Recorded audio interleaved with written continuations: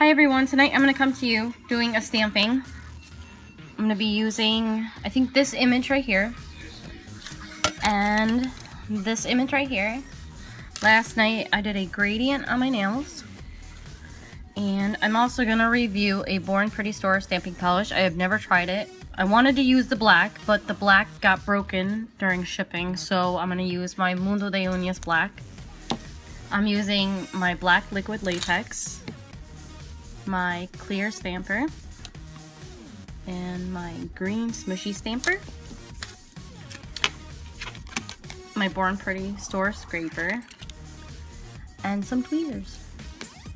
I'll see you all in a few minutes.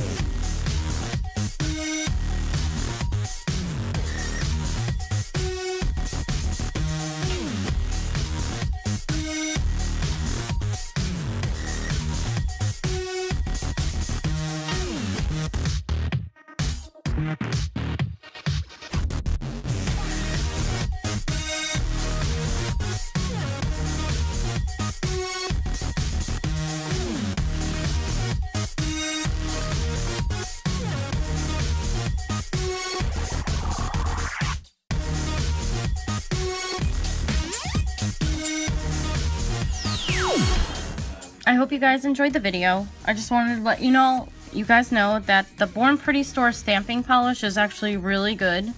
It doesn't have as strong as a smell as Mundo de Uñas, but I really like the Mundo de Uñas smell.